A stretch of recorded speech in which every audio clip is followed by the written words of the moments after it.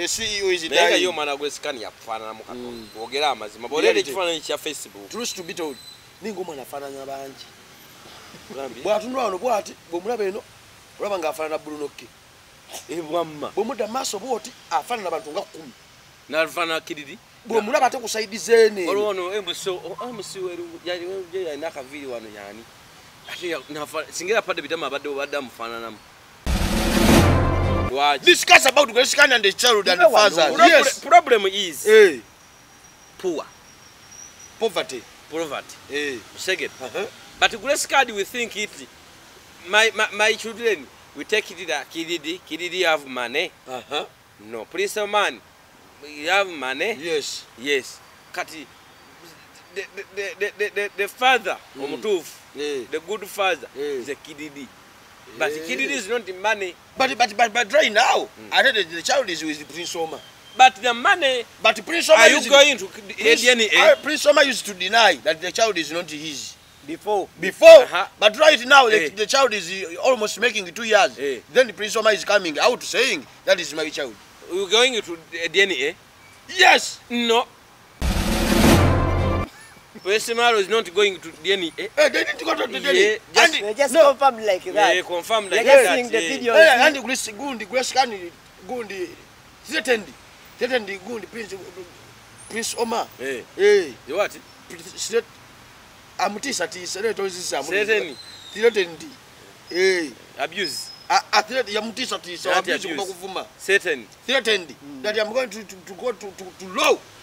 If you don't accept, because remember, Prince Omar, 80. And he's not sure that he's. He just confirmed after. He confirmed it after. They enjoyed themselves. And before he denied it.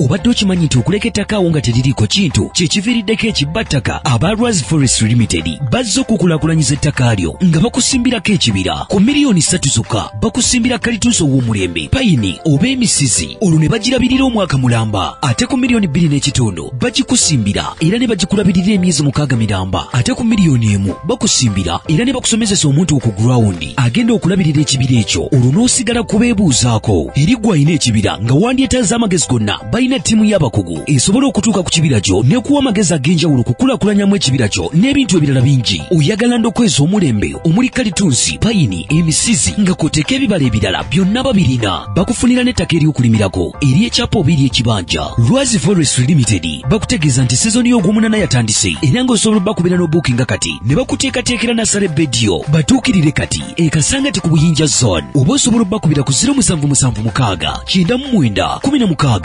03 ate ngeri ne ku WhatsApp osobola n'obasanga ku YouTube channel yaabwe ku Rwaz Forest Limited.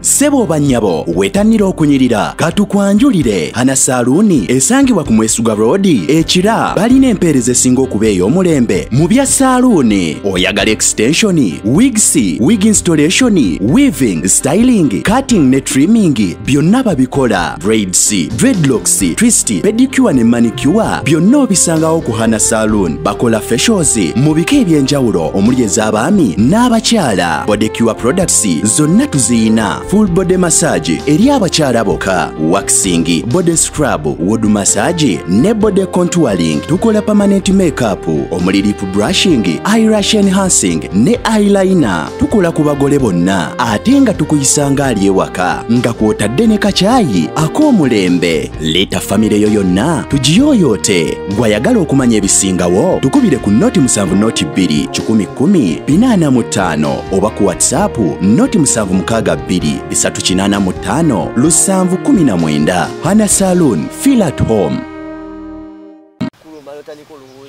Ate obwavu bukulumira otaliko lowooza okugula ebintu eby'omugaso kimanyi nze waliwo obwavu bwannuma nga programu zenina mu gezirieza kuzimba Nenga toina yadde. Kyoka mugamba agenda nakuba mugono ofuna obukadde ng'obu. Ne weerabira pulogulaamu zo zonna. Notandika ganti ate kandiyeko nze yingi. Notandika okujjukira ali gwe nasuubiza tata namusuubiza mega kati kamukubisizemu muwa. Gudi.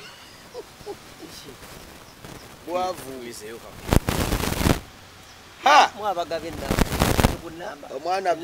Omwana bini ennaku zino delivery at home.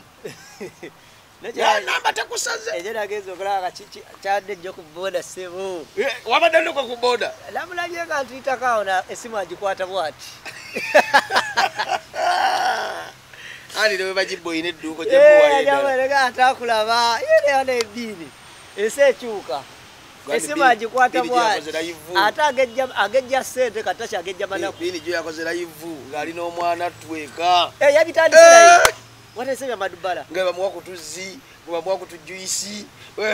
Watesebya madubala. Bwamubuuza tukwe kubawogola binyebwa.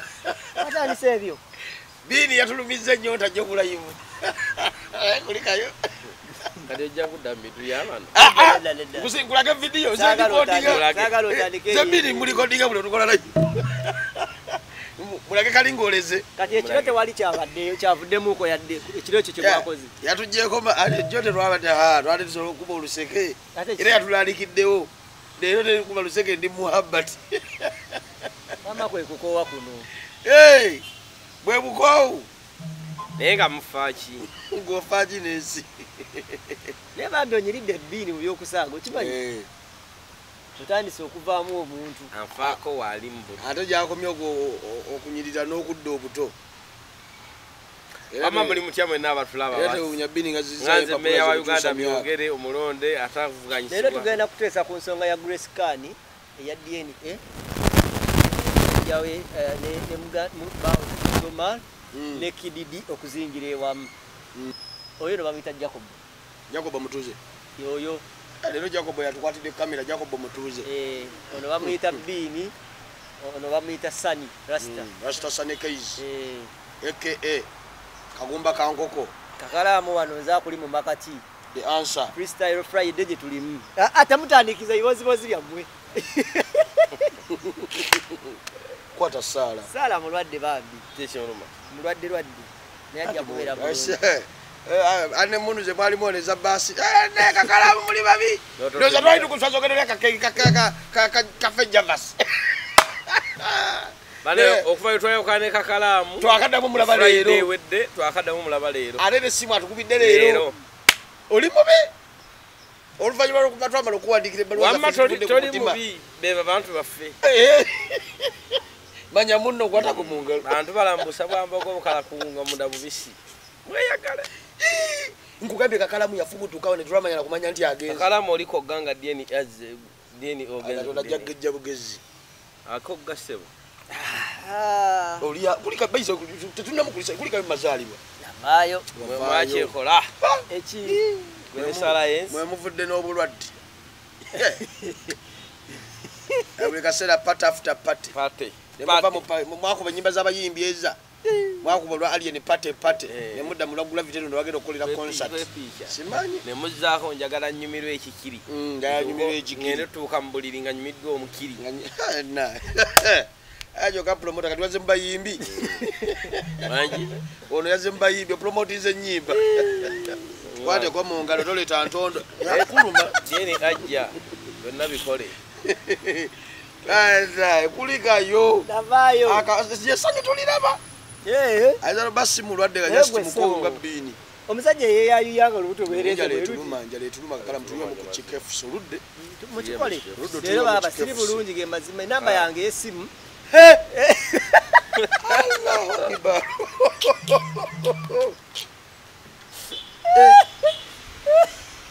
Mfunye ensonga ezisaako ga lubiri. Mbuki. Ereke baba ndi bubi. Friday twagiteekawo. Waleti yeriwa. Yaffe yaki.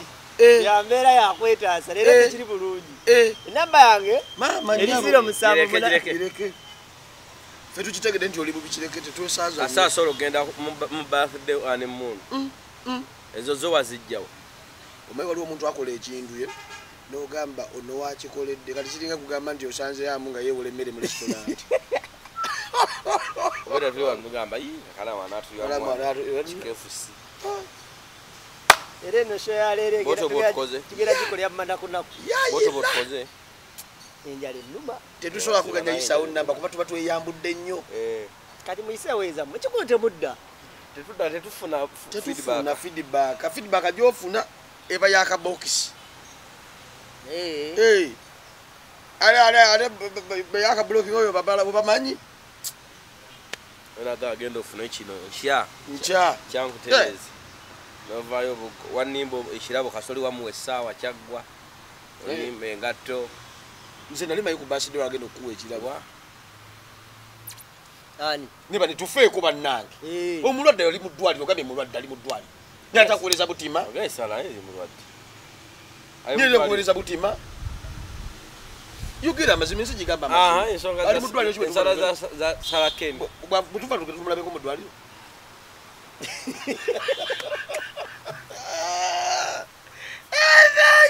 mwebasereeti sembere nese kuulye bulungi katusembere gamba nti mwebasereeti nedda kale tofaayo boyiza oba ovaa bizo olina byogenda okukwata ebirala ali mu ddwaliro ki oba bamujanjabira kwaka salenzi mulwadde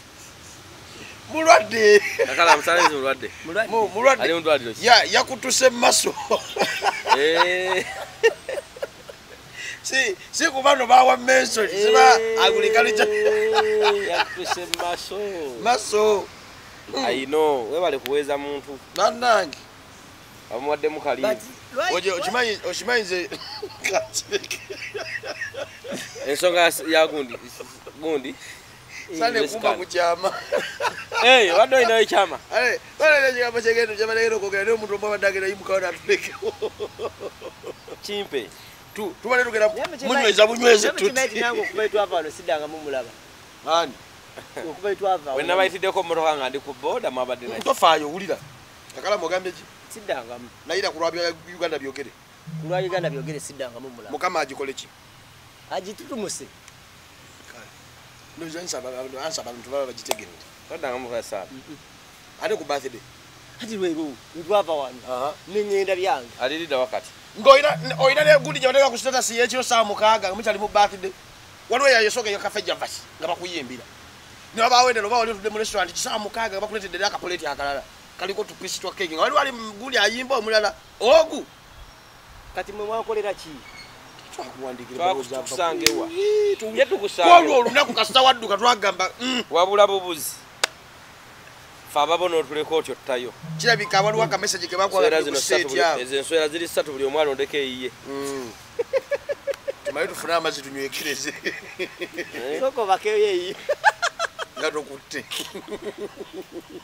eyange yekomye omanyi waliwo omwami omita ako Edi Jagwe ali mu US eyagamba yendashe gyetuulamu nga sirina kyenzigiyemu yedde n'ekimu naye nga saagala eggwe siyo ango Jagwe ali South Africa ali mu America oli yani Kakalamu tofunangayo bakuwa otwoke awo abajja ali abakomentinge ate bebweka bwe tebabawangayo okuntiza nezaffe tetuzirabanga oliwo yejagala tusuubiza nze nebine twaliko kuba nemulokindika ne bajeti yange mama Uncle James bajja bawa abantu abo ebiseera ebisinga waliwo oli omulala Uncle James gogamba najja tu sige ngamba oli omulala gogamba kwa goteyo compainingako naye kati abataaba wenga munajjanga olaba bini wayagala okunkyayo omusajja ali kwe bulijjo bwenkomplainingako sikwambuza wamu buli yembi akuseetiize ye bamuwe abeere omulungi bulijjo okomplaininga kwani bini gamba walayi nziki bulijjo okomplaininga muki nti onatutuuza katebe ani mutegedde nange toyinako wakompainingako sirina naye katolina yatusuubiza nga tukyali awo wali bajjatuwa nze omutima gungamba tugenda kuba tuli awo omuntu atugombonoke kati nze kangaba ennamba n'abawa gaba ennamba eri 0786 wali otuwadde ddi nze mutima gungamba bakwokya dda ne South Africa bamuwa nze n'omutima gungamba eri KFC gye twalya luli eri naye gundi eddako ogenda kufuna trip gyenziramu nsabira kale ate kati luli ofuna essaawa ya milioni 4 mama zinangira nzikuwompemu nnyumba zitwale kusula abanege gikime nze nange nsula ku bunkenke gikime gitwale watunde emmotoka bakuwemu emmotoka gikime kakala mwebale kumpa bizibu omuntu buli acha najambala esaati empanvu nenjibika wenagero gifunziza omukono bwenti wenagitwala nasanga afunza bakamukuba ebuloka alina plastabul naŋamba nange mbadde nyambala invicta nesisaize eyo entono naŋamba bwe kiba kisobose jambale nga kino kiriyeko bwenadde wakasigizanga ku mukono ne buli akyala waka waliwo TV waliwo buli kimu atunulira ssaawa KAKALAAMU njagala omuntu noyogera mpola oba leero toyagala kukola tuleke essimu njagala naye oba mwena temwagala kukola muŋambe enkole kuba kati munnange omusajja omuwulira mwena muyolesa bukoowu nedda si bukoowu naye tetulina kye twakoze eki omulwadde wali mu ddwaliro naye omwana mumuleke afuusa omwana webale kuzala taata Christmas ze yakagoba Staff Eva Uganda, kampani akakasibwa gavumenti mu kutwala abantu ebweru, beetaaga abalenzi n'abawala okukola emirimu gy'obwa security guard, cargo handlers, cleaners, okukola ku bisaawe by'ennyonyi mu ggwanga lya Dubai ne Qatar. Osasula omaze kulabako visa. Beetaaga ne ba housemaids okukola mu ggwanga lya Saudi Arabia. Gwe housemaid bakuwa passport ya bwereere, visa ya bwereere ne air ticket ya bwereere. Gwe housemaid olina okuba ng'ova ku myaka 21 paka 35 okumanya ebisingawo kuba ku nnamba noti 764 174 527 oba noti 74 noti 672 684. Ekyenjawulo ku Staff Eva Uganda Limited osasula ng'omaze kulaba ku visa ng'ekuli mu ngalo. yabula bini kyewakoze kyabadde kikulu kiki ndi mulwadde bulwazi amusajja buno toyogerangako ne KAKALAAMU mufuddeyo omuntu ampayo akamotoka emotoka munaye nagenda okwesanga nga emotoka tosobola gisaba muntu n'agikuwa emotoka bimu ku bintu ebikutula enjegere ey'omuntu ate abantu abasinga tebaagala kuwa muntu akulaakulana ekyo oba ogenda kukulaakulana kati nze naye nakigezaako okwo ne mbagamba ninawo okwo ku ssente bwezi naye nga tebazimpa kakati ate omuntu akuwa emmotoka ng'ate alabye ng'oguzeeko emmotoka okitegeera kati nze ojjukira ebiseera ebyo bwe nali ngenda okyusizaamu emmotoka eno saavaako ku bigere bampa natwala eri mu bondi nga banoonyezi ne bampa endala eyo gyenatambuliranga Subaru nangira nvuga eyo era nagireeta bulesi nenjijja kujjamu bintu kuteekamu eno endala kati nga oli takufaako ate awo kimwanguyira okuwa ng'alaba nti olinako naye oba ng'otandika nsayinza okunnema jasinze njagalayo omuntu ampeyo akataka nze nfune kyenkolerawo kati gogenda kufuna ki gogenda kwetuusaako ki gwebadde ogenda kwetuusaako ki obadde ogenda kwetuusaako ki sente z'eddwaliro nange nina lenti kati akakakolemu oggula waloke nze badde bankubye empewo walize tutandike bannange bakuba empewo ya Alfadi nagivuga emyezi ejja wagula Alfadi ezo emotoka beziri wathe like temwetaaga zivuga ezo emotoka zinyumya family car jalo nyoba ne bakyalira toberanga na family car zona agenda kuziika bakutikinga amanda business car kadale tipa business gun chi proposal tutandike meya twalirize baba twatandise bulama twaga kuwa walo n'omuntu ansubiza akamezi ne tatika kuba naye wala babulireko ekintu kimu onaku olwaleero lwolutabuse bananga era abatulaba mu tusonyiwe ne vibe teziriimu ne lwakedde luki ate nabadde n'essubi pitirivu bayirawo mwezi guno gwonna oguganye ate batugamba nga emyezi gy'ekisibo gye gibeera n'obwavu naye guno embeera eganye otuuka okugamba Land Road otya nti no wayinja kukulaba Land Road mwezi gunaba kutuuka naawe oba kuba nyime bulinga 13 mbalina okulipootinga kati namugende nina omulwadde omulago nesinayo bonna abali etipisi bange mukama yanyamba nze eri wa 7 era wezituuka mu nnyakubiro yo namumala kati neralikira gwe tugenda mu guno kati nze jjukira kati ndi mwezi mulala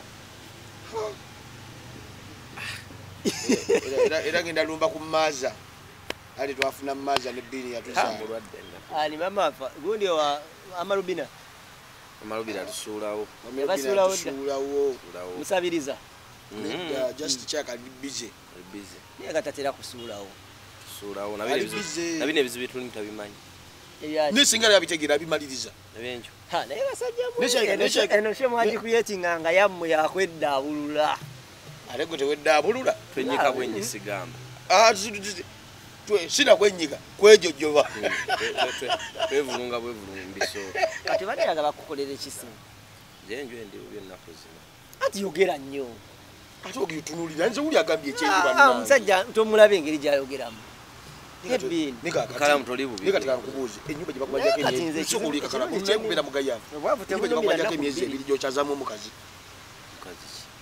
amanya gyokyazamu wannyoko nabadde wa sisita wange ng'abaana babadde obalabako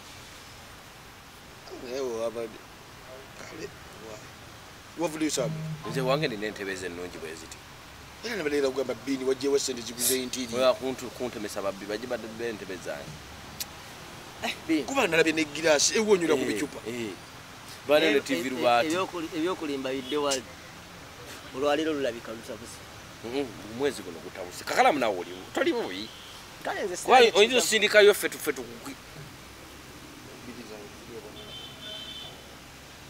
olwasabini tutambulire wano nakuluga twenyike ndowooza olabye ensi mweyawudde bulungi nange natambulira kuno oki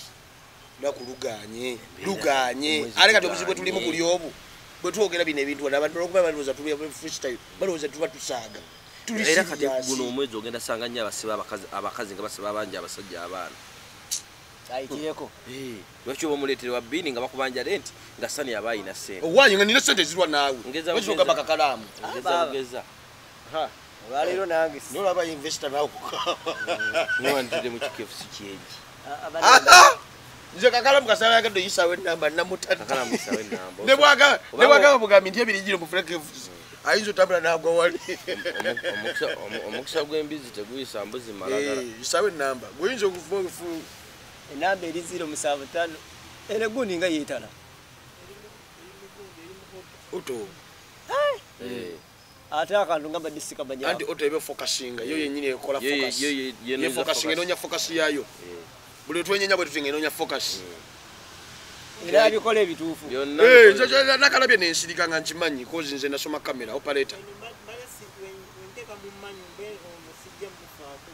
naye oto kati wenyenyemulabe twenyenyemu ogera giranga etambula twenyonyeza nyoga mungu ze tatukube tuwulidde naye kamera twagula y'amaanyi tugitunde tuddabulule nakwasa essimu kasoli naifu ekyo kyekikutaasa kakalamu ekyo kyekikutaasa bakomeka nomuguzi dupye anko sokoleta ensonga tukole tugende ogira wetambula itambula nnyo anti twenyenyeza tutambula tulete ensonga baba ojanjule ensonga ya DNA nabadde ne kididi netunateesa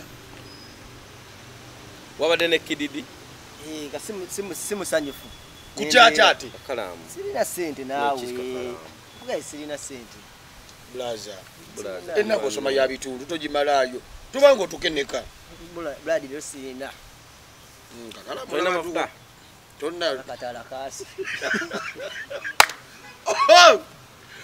buli muntu watambulira wayogerera kodi ye kati okuba wamotoka agambye akataala kalifa abe bigenda kugamba embwa ekyenkola embwengoba akabwa kati nowaloke neze kakwata kanfuka kabogolera mu nsonda wendi waliwo yabusindisi bulimu omukono gwagakalamu olyokeddeko nove waka bino twogera reality nokera nove waka nga jjo abaddemu n'ekyawano sente zidduka nga leero tomanyi bwe buziba ijja kuziba kyalina gwenewola mmere nedda ate nabaluma tukyasobola okwewo anti kati gyetusobola ate okwewola waba wetaga okulya obwerere oba wetaga transport nga yokyawaya oba waya pini kati ate nga bwoba ofunye ekiwaya pini ekyo oguma n'olya kumpi n'ewaka Nate wulya newaka bakimanyi nti otumya KFC. Erinnya lyatabuka. Anjo inafuna muntu kati nze mukama nyama lina baputa bange. Era bukube wale obulira kubira omwana mugamba wayi. Frere kakomando nagamba siwulidde bulungi. Mugamba lero njo yakuchapati. Era olaba oyinza okuyoya nga toyagala kuyoya. Mulera mpulira nje yannyo kugula. Nze nkugaise tegeera ndi wano ne ninga atali nawo. Ugameze nange Ndowooza wenzirayo. Mulero nkulaba. Ate bane balandiro baffe betu atwali tubawo sente okuva emabega wonna. Kutaddemu kumbi miliyoni zange mmeka zonna ebbanga limaze kunjuuzo. Oyo baddeko n'ogattako sente z'osasula ludio bane temunzijukiza. Nkutaddemu miliyoni zange 25 buli mwezi. Kati no gweva ku ekyo viva kuzoba walandiro. Zotadde mu nnyumba ye. Yakishuwali. Zotadde mu nnyumba ye. Guziyozeyo Zibane ennyumba ezo nazo zimanyi otulya. Kati kakala musobola okutukatugeza osobola okufuna ennyumba nga mitwala 2 mwemeka. Nga buli kibu kiri mu munda singo. Naye nga obosa sobola kugula mitwala 3 mwemeka. Ngemitwala emirala 10 tomanyi wegiraga. Yaka jukira ennyumba joko mufune ennyumba ennungi. Vane kasasiro. Joko mufune ennyumba ennungi. N'abawala ab'ebbeeyi. Vane kubawala. Abajja mu Vane kubawala ne society y'ebbeeyi gye komo linnya. Wakati. Awo no nsonga gyayogedde ojulidde. N'abawala ab'ebbeeyi. Gye bakoma okwo. Babalooza musula bulungi. Anti kati kakala mbalamu. Tebagenda kulaba nga ofuluma kikomera wetise kutya yakasashiro. Mujja funa wakasashira gyakola balenya. Ate buli omwine mwezi bwe mbaba mutwale mirundi 5. Ojja sasulako gumu n'oli gumu. Okisegera kisinza gwe bwegerera musajja. Gyosasudde gwama amazzi gali kuggwe. Lwe bazza okugasalako gwe manyi bw'oyogera nabo. Ne bagamba kamba we yenje ebirigira sasula. Yaka. Kino kye tuliko bakita. Bakita bate bannange. Uganda etabukamu. Yatabuse. Zikati nebo ngende Kongo. Era kati ze nina passport bayida we. Sobola okuba ekyeyo kati. Ogonze. Umpedde amalala gambedde. Otegedde nti Uganda teri serebu. Ani serebu sibangako. Uganda teri serebu. Otegedde nti Uganda teri serebu. Naye kati bwe sobola ogenda kuba ekintu. Ani. Ndeke wano neole mmere. Naye kakala zolaba kali wano jodi ne basewa kadavudde ku live yo. Nga kadata kapeddeko. Kale kakoleko. Kale ngulayo akekiro. Wenakomedde waawo. Ne kaza. Lwaki onzijeko? Ne mutima ekugamba genda kunzizaako nenziruka. Nga nguzaako ekiro. Akekiro kaba kameka. 12 GB. Naye kagwako ku makya. Kagwako sawa nnya kati ate sawa nyo baweebase. Nyezo ku makya. Era leero nkedde kusawe mukamalako.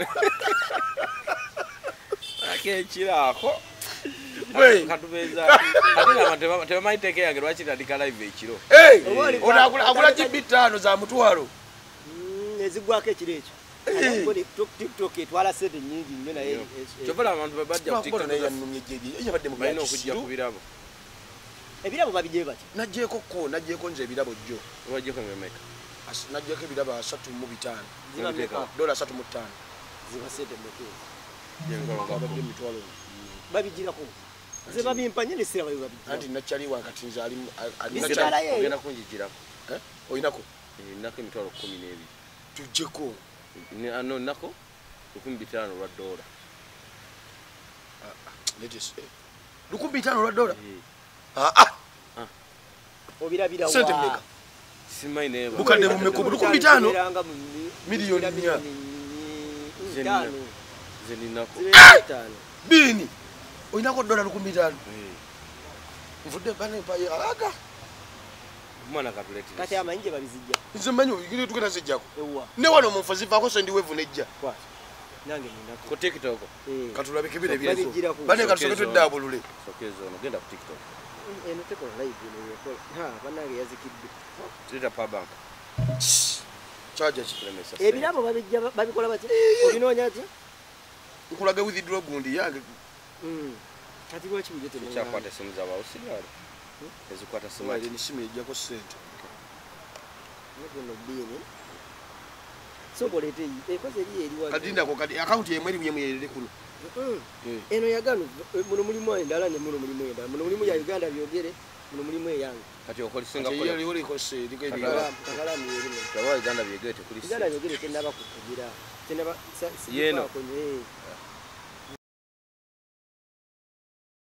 abantu bakuno abera ku simu era babeera bakwana awulidde Shami fani yogera naweereza gundi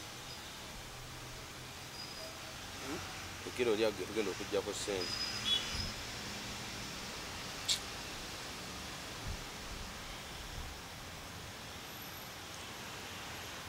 banna tugende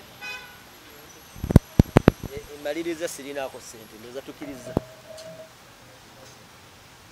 tugende ssebo maliriza kwata ino sirinaako ssente naye era atiristi nfunyemu amagezi nti bikola ki osaba ebirabo nti bikola koze dakika 29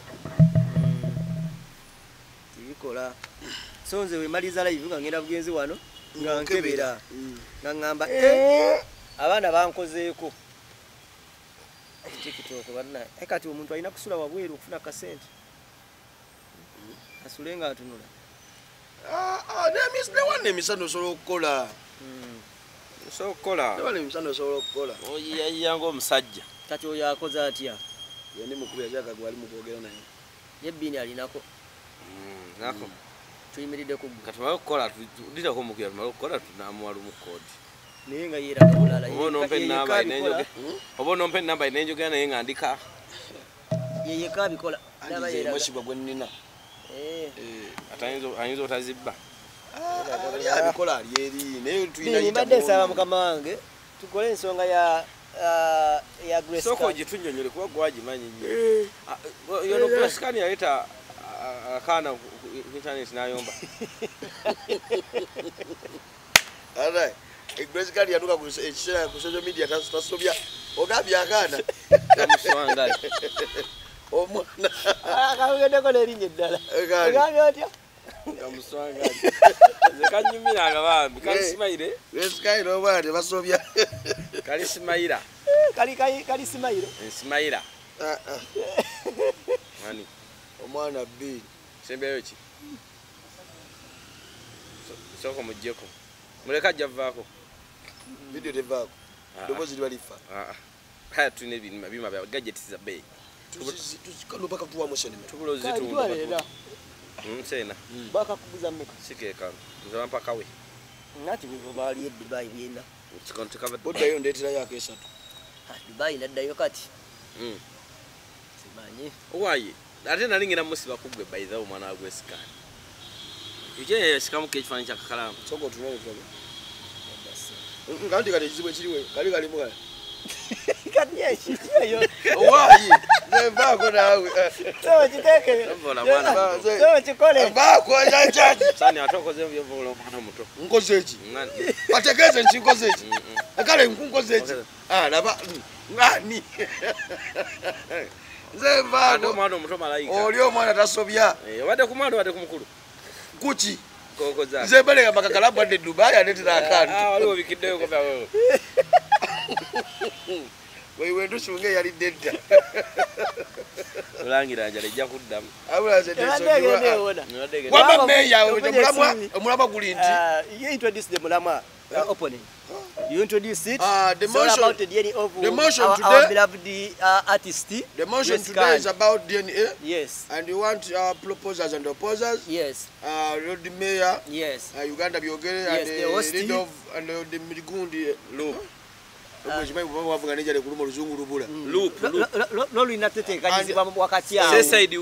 And the moderator. Yes. Plus the good leaders of the leader of opposition. The loop. Loop. Leaders of opposition. We're going to discuss. Yes. Discuss about the DNA results of this artist, Luskan and the kid. Yes. So baby granny. Baby granny. So and Prince Omar. And Prince Omar and Kid D. Yes. Kati Kid D mu Luzungu. Kuba Prince Omar muuli ali aluzungu. Kiriyo. Kid D era the same. Kidini. Child Kid D. Kid is a child. Kidini. Kali Kid. So Lord Mayor, what are your views? Kamara yere do take up. So Lord Mayor, what are your views? Oga mwade mundu kuchi. Ale fresh Producer yaleta buse. Nange njiraba. Andi abantu kutusuulirira. Abula. Ne batusuuliridde nnyo bayiza we bannange. Kati kyoba okola byogere mu luzungu. Byonna tubagambe ennaku abantu ze yaffe. bangamba You people are our fans. You are slow. Omusajja ojja kukwatira na slow ojja kukwatirayo ebirala. Odona akusingako ku bukulu. Gwe so anti tubagambe. Nija nkofira ya shani eyo. Mu video si yeye. Ne mbulamu bwa bulijjo. So our fans, you are sloping down. Mutusuulidde nnyo. Tudda tubagalage tuli serious. No. No more good. that's negata. Mukikola. Bane mutusuuliridde nnyo meya we muli. Mukikola. Nashani wabachi. Ne meya olimba mu kuva balayira. Teri adeka jendo kalala. Kichokole ekyo. Kichokole. Tugamba gwe kuchokola ku simu. Bojiza bozikola boti. Botekamu emikono boti. Ojange erali mugasa erali na mugaso. Wamwe takala mweriri kuki apa kubi. Yamba tata yamba le gato angu. Zaku sina na gazi situla nyuma.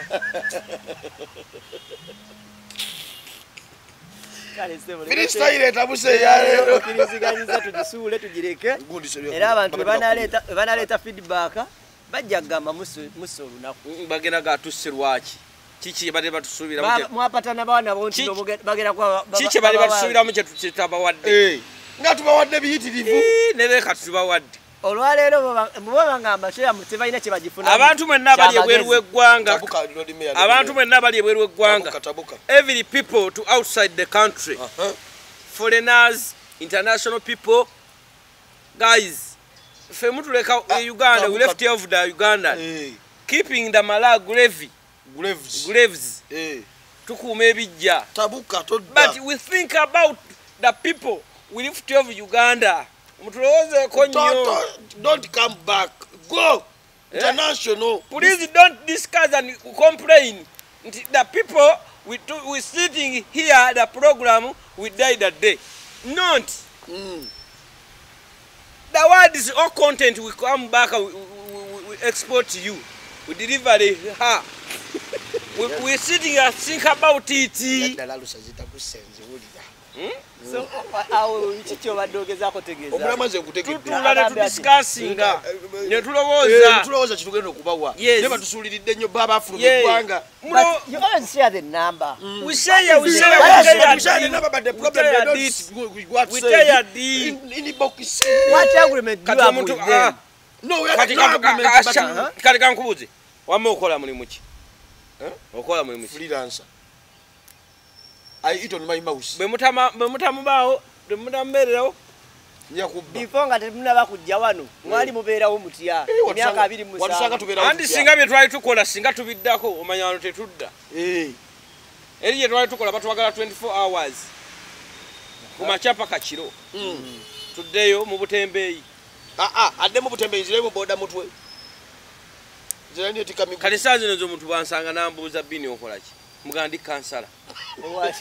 Nkansolinga abantu. Negozadde. Nesina pero.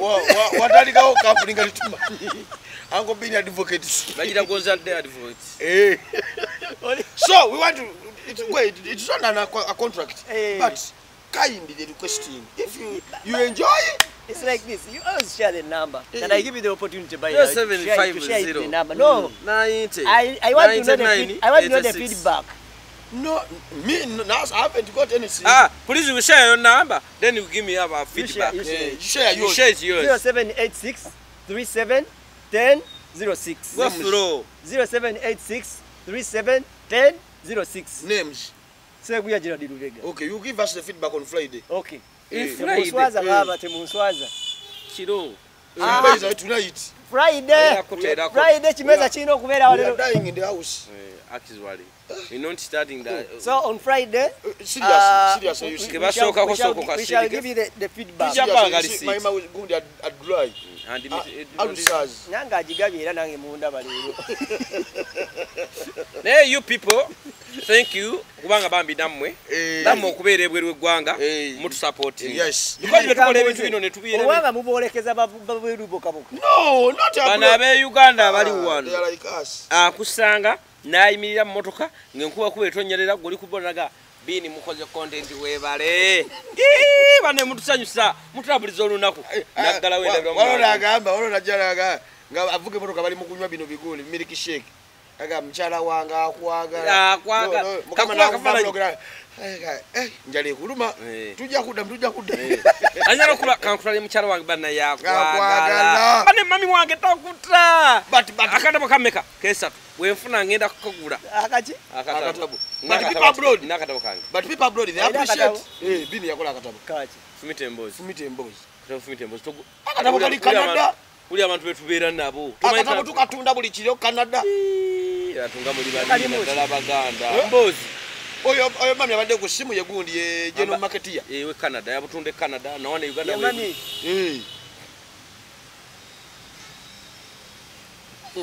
ye mami yesima bye kabadde kategeeza awomerera oluwomerera silwakulu wali ugamba ki ate mune omuntu oligo olina okutwala ng'ekyatika kwagaliza abali mu kutagalira tagalira mama nina mama omwana abo bali mu kutagalira mu sano mugambye biki amugambye tagala beera mu mbeera oli mama waffe oli gwe nkwagaliza mutwale ani gwe jagaliza ani uyo omuwala gwe nali njogera naye yafani nedda ngasawo tetukumukwagaliza onone mesama mama nga nkudda nedda muwala yali omwala oli yali mulungi nnyo okubeera nga abeera ne bbiini ono abeere naye mbulawo katononye ekyenda kyesibe yakukola ki mukwano gwange faani tewemanyiza yali mukazi gwekigwo wano sebo lindako yali mukazi wo bane lwaki oleeta amaka ga munno wano gwe nga toyagala twogere ku mulwadde nga nenamba yinagikuwa omulwadde ali mu ddwaliro ki nagikuwa era mwogera kukiro aye lugera gamba Sara nti ene simu ogireka mu motoka eno gyokozesa ewaka nga nonava mu motoka temwogera video zonna azimpereza video call n'otukuba obuseeno nga batambulira ku booda nkwegayiridde totandika yandi gwabirese munnange Lord Mayor, we are about the issues of good DNA. DNA, the problem is no, that's not the problem. We want to discuss about yes, but DNA and the kid and the fathers. After a long time. Yes. nga Prince Omar utakirizanga mwana uwe. Moderator go international. If you don't want to discuss Gawe, we discuss English. Yes. Here we go. See where you go. Here we go. We go. Ela bantu bajja kudda bagambe ni moderator yes the show. We go. You don't want to kwatire simu. Kasala yenzi kakube mugambe. Nti nakuwe namba. Njale kuluma n'oyanga n'amaziga. Azamakana gunga tabule. Njale kuluma n'oyanga n'amaziga woma. Ngatabule. Gwe, wale uli kama zinga gawoma. Ekyali kyamaanyi. So nzira abuna. Okiwulira otya we nakikuwa. Nze mba n'emikwano emirungi. Aboze mu mbozi ya mwewa. Edda. Obayo byayona. Mwewa de bintu byabwe bannange. Nakuwa, tawude bwatena mu wamaanyi. Tomuta. Atata muta. Zate tojja kuntumanga yo ku malusu. Owai. Tomutanga tina ita muta kati mugera bela munkayana video zo sikase. What do you want to prove? Kati ekitegedde. Mwaga taagala kwogera ku nsonga ya Grace Khan. That is it. Bageza ko jibuzabuza. Discuss about Grace Khan and the child and the father. Yes. Problem is poor. Poverty. Second. But Grace Khan we think it my children we take it that Kididi have money. No, police man, we have money. Yes. Kati, the father, the good father, is a Kididi. But Kididi is not the money. But right now, I heard that the child is with Prince Omar. But the money. But Prince Omar are you going to DNA? Prince Omar used to deny that the child is not his. Before. But right now the child is almost making 2 years. Then Prince Omar is coming out saying that is my child. We're going to DNA? Yes. No. Prince Omar is not going to DNA. They didn't go to the DNA. They just confirm like that. Yeah, confirm like They're that. seeing the video. And Grace Gundi threatened Gundi Prince Omar. Hey. What? Amutisa Threatened. Abuse. Yamutisa abuse. Certain. Threatened that I'm going to go to law if you don't accept. Because remember Prince Omar 80. And he's not sure that he's. He just confirmed after. He confirmed it after. They ate. They enjoyed themselves. But before he denied it. Anasema kuyangulile. Bangulila. Mnime kwa. Nange bangulila. Yali mukazi ya msaji. Mukazi. Tugere maso. Ojja kutuuka yo. Woma.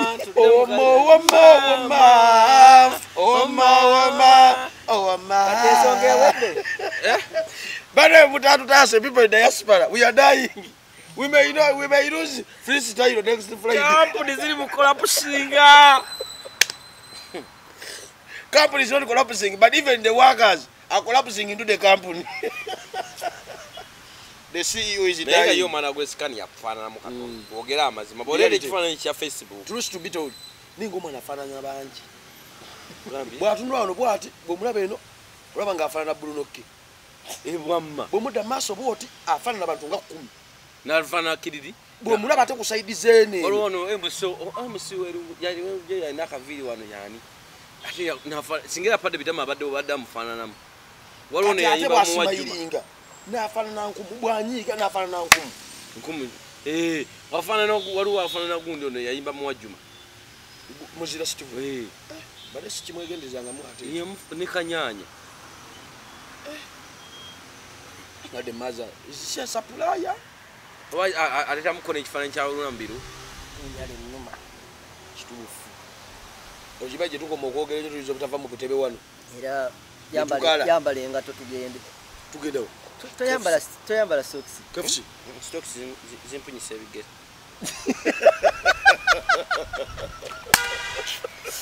Bye.